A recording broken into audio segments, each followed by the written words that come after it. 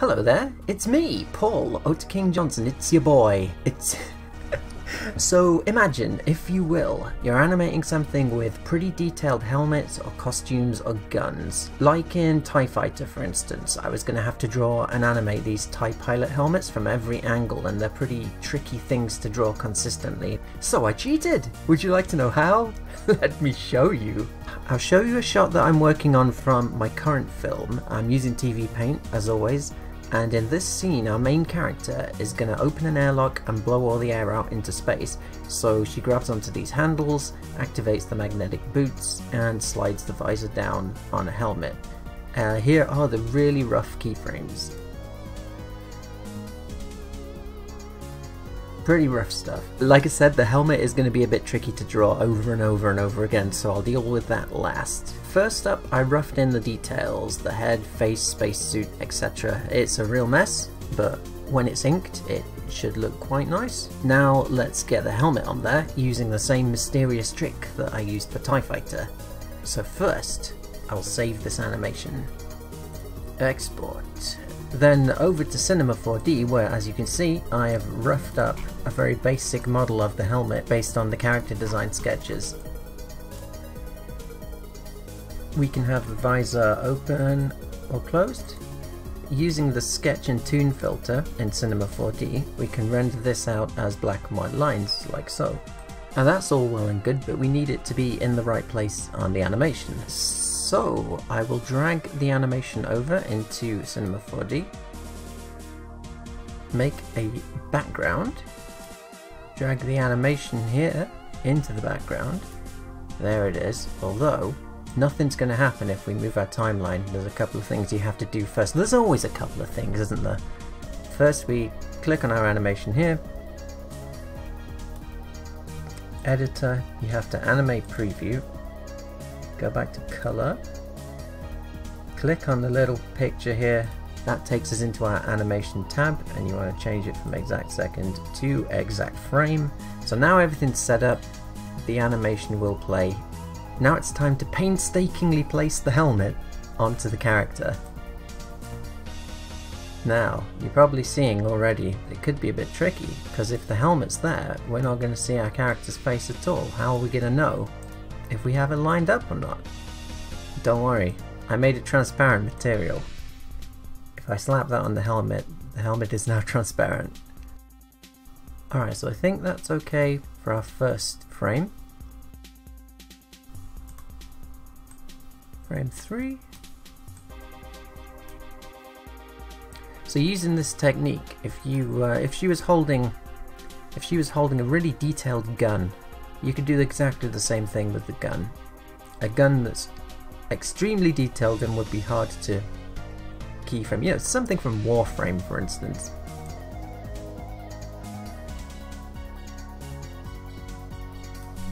So now we have to render this helmet out as black and white lines and bring it back into TV Paint.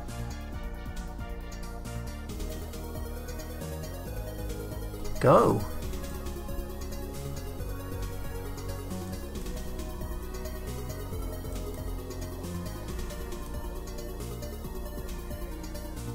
Save as an AVI, a QuickTime, whatever you want. I'll drag and drop this into TV Paint.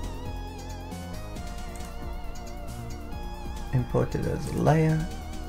And so now if we turn the opacity down a bit, you should be able to see we have our helmet on top of the character's face. Now you may be thinking, if she has to pull the visor down, why don't you just do that in the 3D model, render that out and bring it in? Why have you rendered it out with the face mask down? Well, if we go back over here, if we have the visor open, like so, and I render that out, the visor's open, but we can see inside there's loads of extraneous details inside it, which makes it very, very difficult. Let me just demonstrate quickly. If we bring it in now, with the visor open, as you can see there are a lot of details showing through that we would then have to erase, you know, just to get her face back, which is very time consuming. So easier to just have the whole thing like this, and then I will draw the visor line in. But how am I going to do that? How am I going to do that and know where they go? Well, that's quite easy. Let's just make a background, stick a nice solid red colour on it, and render everything out with Sketch and Toon turned off this time.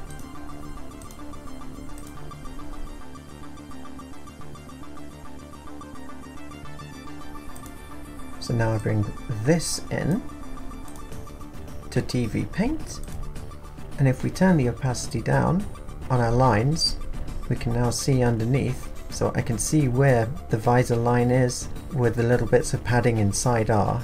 And if I turn that down as well, so I can see the character's face underneath, turn everything off except for the helmet and the face, I can now start drawing those bits in and erasing this line here that we don't need. So first we'll get rid of this. We don't need this line. We don't need it. And we'll put this on top of the visor in. Alright, so at this point the hand is bringing this visor down.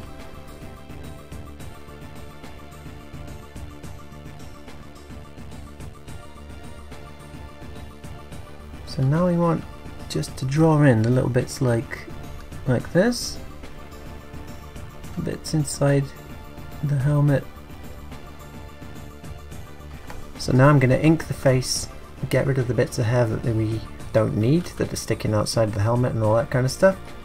We're going to need to redraw a bit of hair as well. So there's a little bit of work to do, but like I say, on the whole it's much faster than drawing the helmet myself every single frame. I'll see you back here in a few minutes. A couple of seconds for you, a couple of hours for me. Okay, so that's the helmet and the face inked. So now, if you'll excuse me, I'll fast forward to inking the rest of it.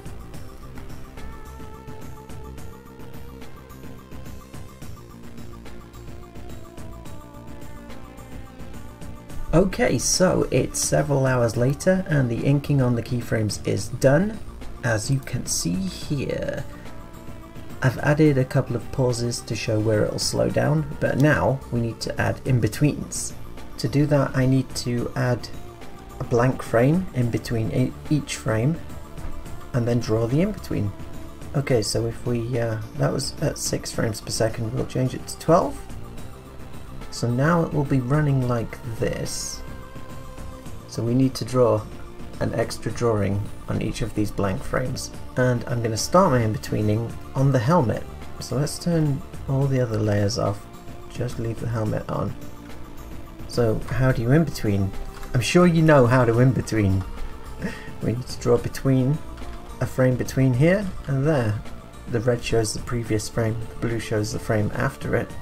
And we can use the light table function of TV Paint to move them both into position like that and just start manually drawing between them to create our in-between of the helmet, like so. But as you can see, this is how we got into this mess in the first place. The helmet's very complicated, and if we've got the helmet as a 3D object, then why not just use the 3D software to in-between for us? The helmet, at least, we'll have to draw the rest of the character, but we can get Cinema 4D to in-between the helmet for us. So we go over to Cinema 4D. As you can see, everything is looking as it did before. Turn off the background, make sure Sketch and Toon is on, and I will render this out again exactly like I did before, except this time I'll double the frame rate, which will give us twice the number of frames.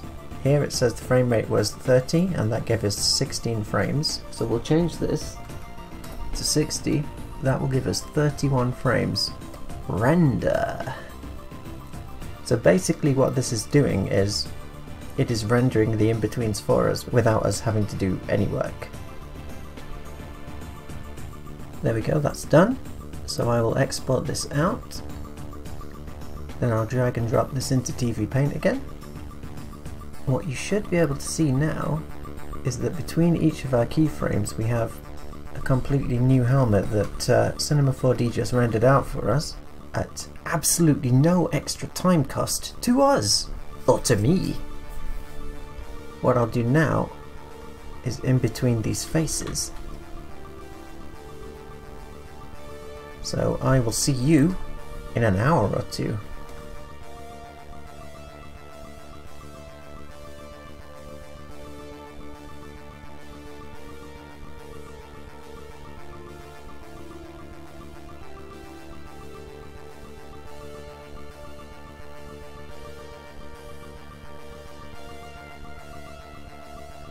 I'm in between the faces. Now it looks like this, so a little bit smoother. Now I'm gonna in between the rest of it. The body, the arms, all of that stuff. So, see you in a few hours.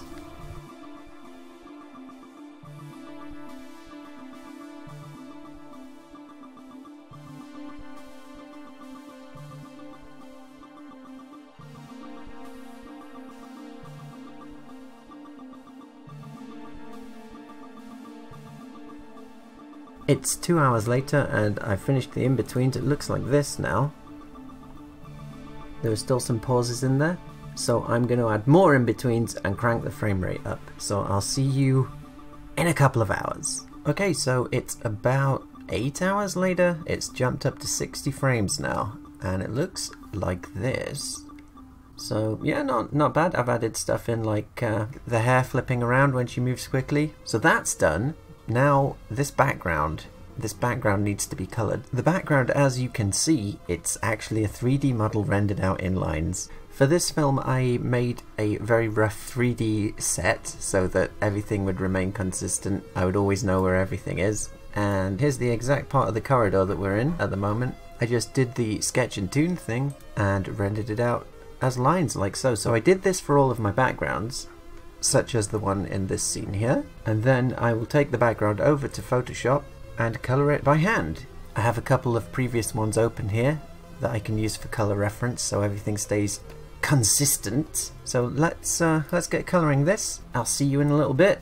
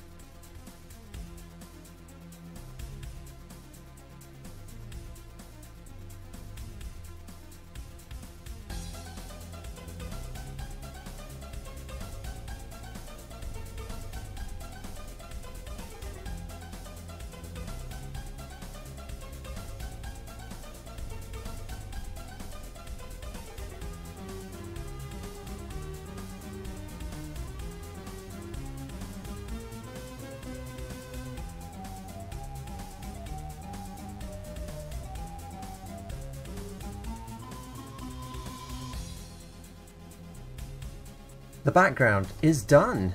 It's about 3 or 4 hours later. I've finished the background. Looks alright. Looks alright. So, back over to TV Paint. We'll drag and drop the background in. So now I'm going to colour the character. What I like to do is find a good frame. This one will do. And then I'll save that as a PNG or something. Bring that into Photoshop. And I will colour this frame in Photoshop, and that will be our guide for colouring the rest of it. Give me a moment and I will just do that.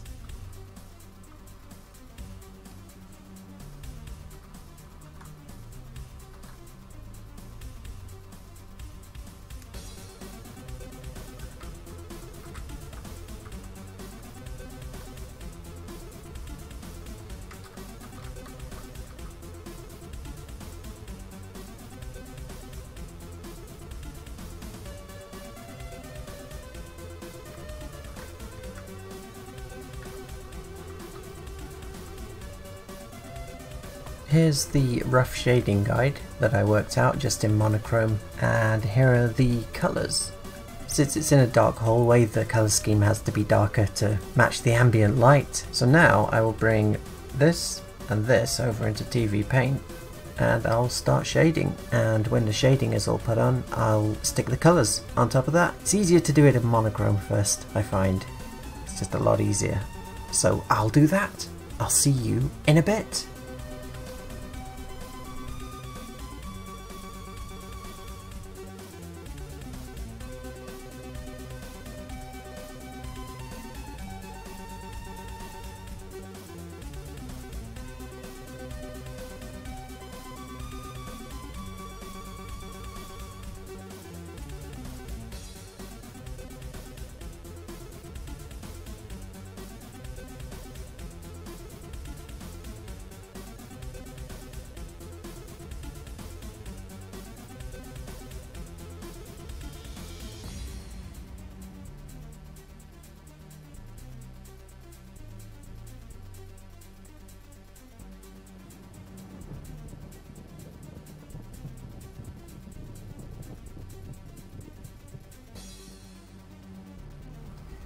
Day 5. I'm running out of food.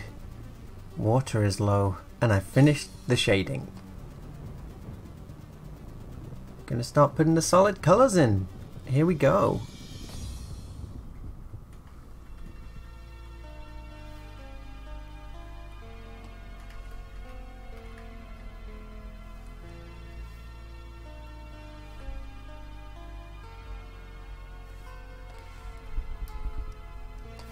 Right, it's I think 3 hours later. I've got the flat colours on,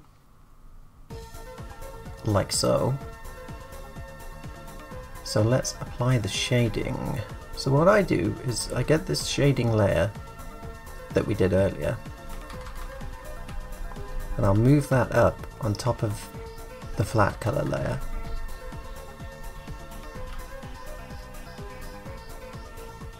And I will change this colour blending mode. I find that using hard light is pretty good. So this, obviously, this is what we want it to look like. This is what it looks like now. So you can't just use a blending mode and that will do the shading for you. What we want, or at least what I do, is it will change the colours enough. I'll now merge these two layers, the shading layer and the flat colour layer. So now we've got this weird looking colour, which isn't right, but it's applied it to all of our frames, all 60 of them. And now I'll zoom in a bit. Go to color replacer, and we'll start replacing these colors with these colors that we want. So we'll start on the face.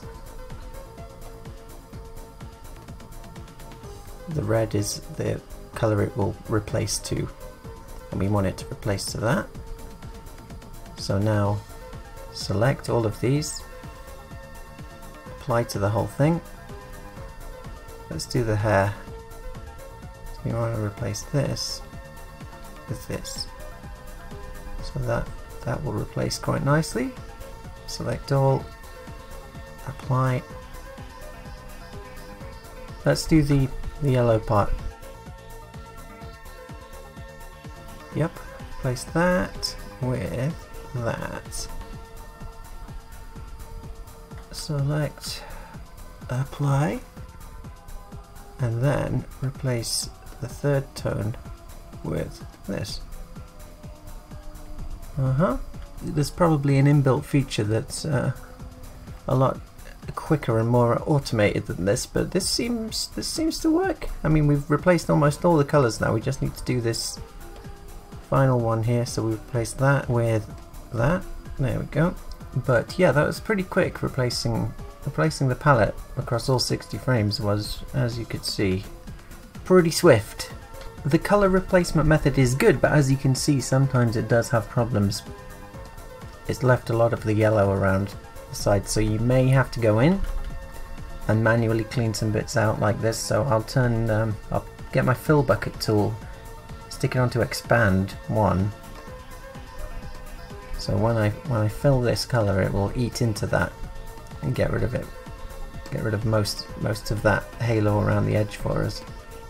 I mean, we're zoomed in 240%, so no one's going to see these pixels anyway in the final film, but yeah, it's good to clean things up when you can. Let's see how it looks. So yeah, that matches our color palette quite nicely now. Couple more things to do before the end. When the visor is down over the face here, I do want the eyes to show through a bit more, the eyes and the teeth. If you look at reference photos from various anime, even when you have a color tinted visor over the front, the eyes will usually be brighter, so you can just make out the details a bit easier. Macross 2 has some seriously good visor shading in it, if you're interested in that kind of thing.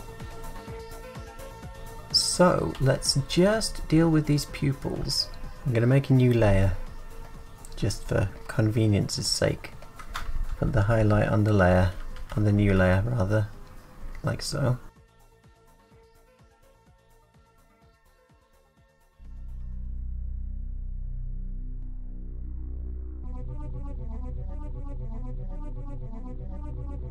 There's the highlights.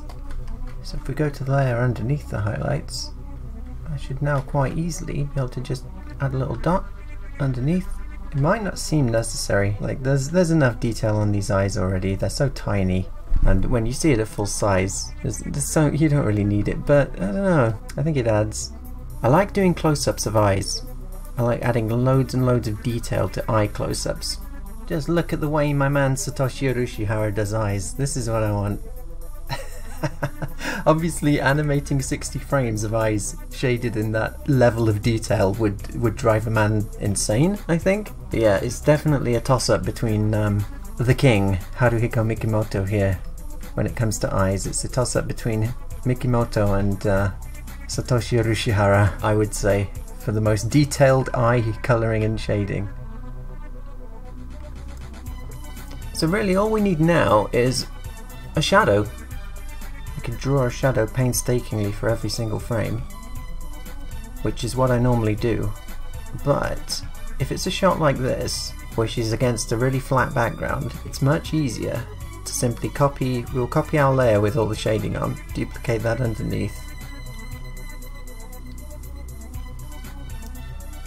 select all, grab, color adjust, turn it all the way down so it's just totally black.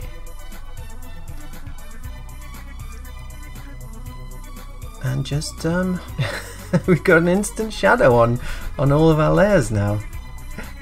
Obviously this is a super cheating shortcut, and you can't use it on areas where, like, we couldn't use it if she was over here, for instance, because the shadow would have to bend over the pipes, over this thing on the wall here. So you can only use this kind of cheating thing on flat areas. But luckily we do have a flat area here. I'm going to have to erase it over here, but I mean that's no problem. So yeah, that looks alright. Apply that to all these frames. Just delete it from here. I can go in and manually delete it from each frame, or I can make a new layer, grab some really obvious colour like blue here, draw the shape that we want to edit out.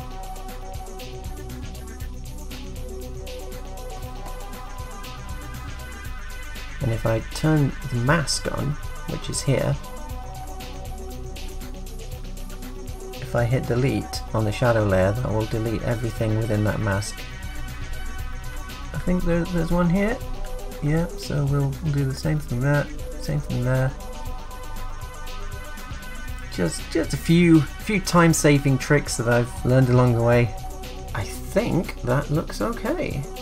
I think that looks alright. So in the final composite, when we've got a little bit of steam coming in front of her and coming out of the walls maybe, I think that'll look quite nice. Anyway, that's about it. I hope you enjoyed watching. Thanks for sticking with me so long, watching all that. I hope it was entertaining for you, or maybe you learned something if you're using TV Paint. I'm making good progress on the film, so thank you very much to everyone keeping me going on Patreon. It's really nice and it really keeps me motivated to keep crunching away, knowing that so many people believe in the project and they're willing to keep it going. So thank you very much. Thank you all. I appreciate it. I really do. I've been streaming every Friday at midnight UK time if any of you want to come and join me and just talk about stuff. That's me streaming on YouTube every Friday. Drop by and say hello. And that's that. Thank you again, and I will see you next time. Cheerio for now.